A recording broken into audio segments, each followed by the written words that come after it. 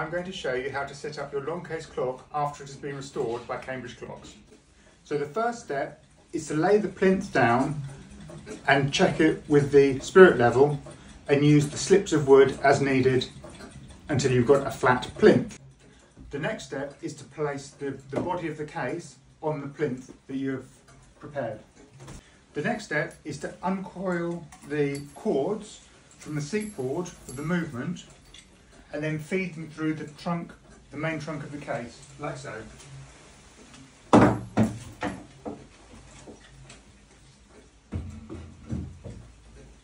The next step is to hang the pendulum.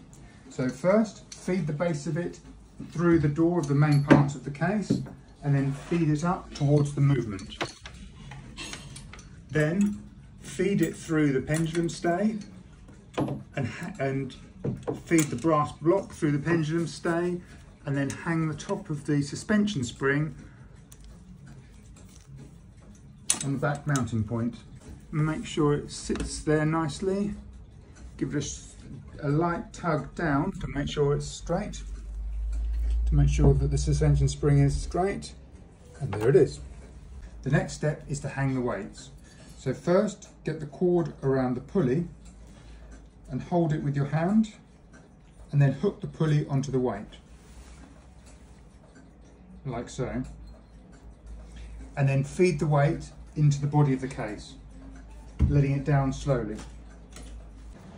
The next thing to do is to check that the hands have not moved during transit.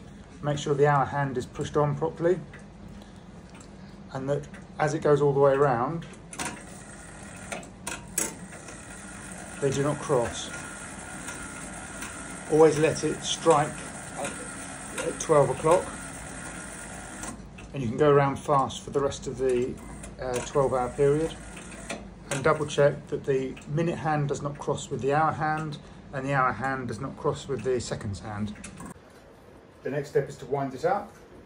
I suggest opening the door here to see what's happening and winding it fast for the first part of the wind and then slowing right down towards the end of the wind and bump the pulley up against the seat board very gently as follows.